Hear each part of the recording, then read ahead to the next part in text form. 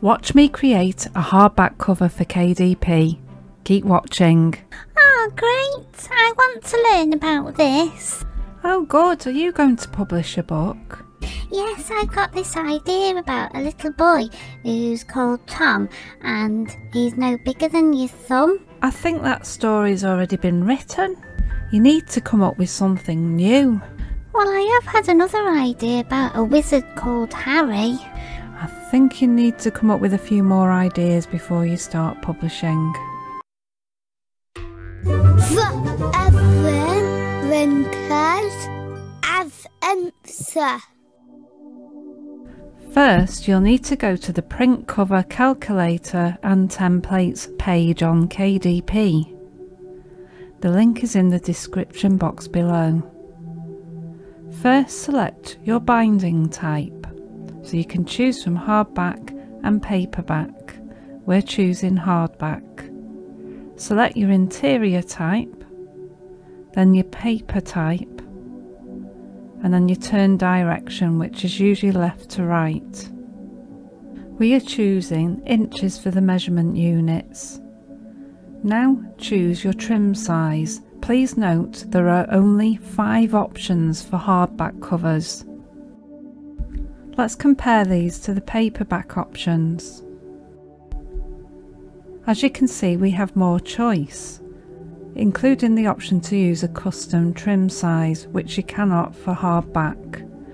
So if you want your books to be the same size for both hardback and paperback, make sure you choose a trim size from the hardback selection. I'm choosing 6x9 for both books. Now enter the page count. Click on Calculate Dimensions and this will generate your template. Download your template. This will appear in the bottom left of your screen. Select and open. Open the folder and find the PNG file. They now give you the overall dimension, which is really useful. The pinky red area is a guide on where not to put your artwork and text. Ensure it does not cross this line. They've done the same with the barcode. Do not put any text or images in this area.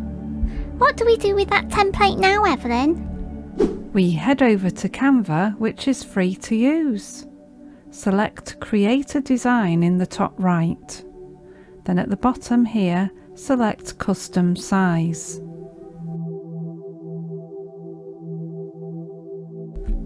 Change the unit to inches. Now add your overall dimensions for the width and height from your template. Click here to create your new design. On the left hand side of your screen, select Uploads and Upload Media, then browse to your template.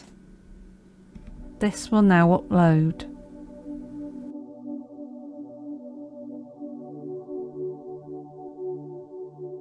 Once uploaded, select it so it appears on the placeholder and place it in the top left hand corner. Stretch from the bottom right corner. Up here you can lock the template so it doesn't move. Now upload all the artwork ready for your cover. I am now going to add a background. Select and stretch across the whole template.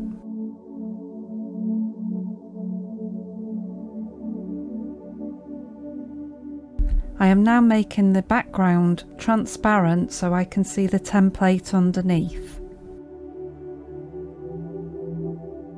And again, you can lock this to stop you from accidentally moving it. Now start adding your artwork. Have fun. Make sure it doesn't go in the pinky red area. Oh, this is my favourite part. Yes, mine too.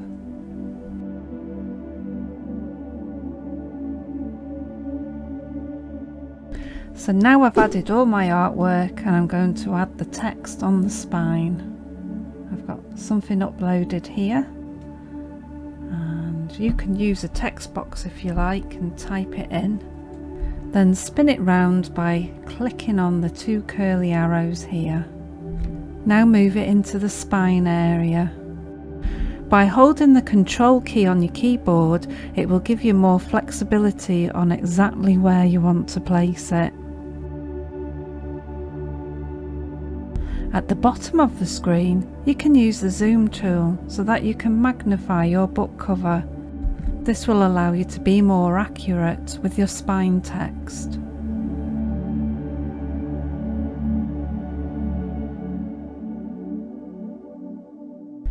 I am now going to unlock the background cover and remove the transparency.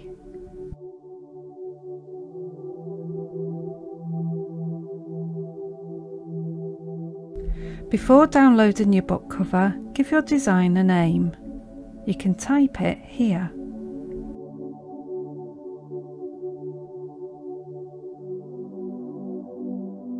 Now select Share.